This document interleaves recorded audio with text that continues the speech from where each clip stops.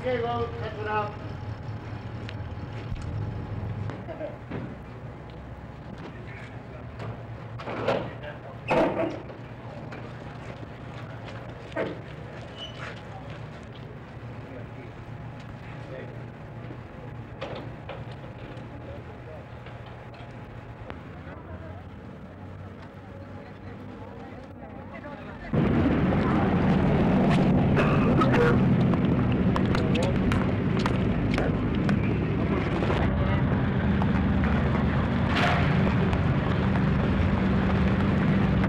The task before the court is to find 12 people out of 300 or so who are fair-minded about this case.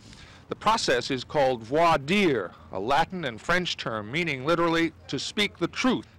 And that is what the judge and the attorneys began trying today, to get the prospective jurors to speak the truth.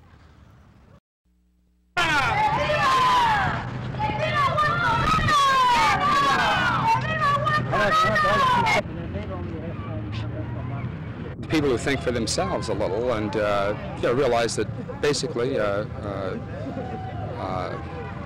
press tries, I think, very hard to do a good job, but there's just certain limitations. You guys are here today and you're talking to McGovern tomorrow, and there's only so much you can do, right? Fair enough. Are you aiming for any particular number of Mexican-American jurors on the panel? No, not at all. You'd be satisfied with the panel with no Mexican-Americans? Yeah, but I'm be satisfied with intelligent, critical people that are able to follow this evidence and this bumbling investigation.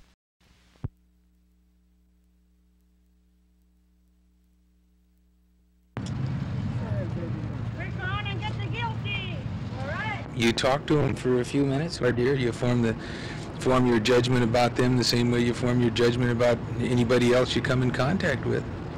You know, I have to decide whether a car salesman or a real estate salesman or an insurance salesman is being honest with me. And it's a subjective thing. Do you think you'd be likely to try to challenge somebody who is familiar with La Raza, which is one of the things Mr. Hawk is asking them about? No, not necessarily. Someone who's been interested in civil rights, would that be a mark against them or for them, or how would you look at it? Well, now, in that area, you might be getting into an area where a juror would reveal feelings about the defendant that would certainly cause us to look at him very carefully.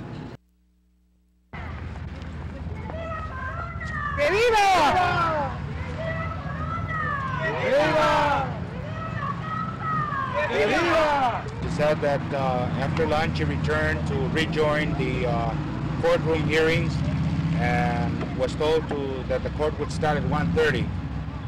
She says that she returned in time to get in, but was refused entrance into the courtroom.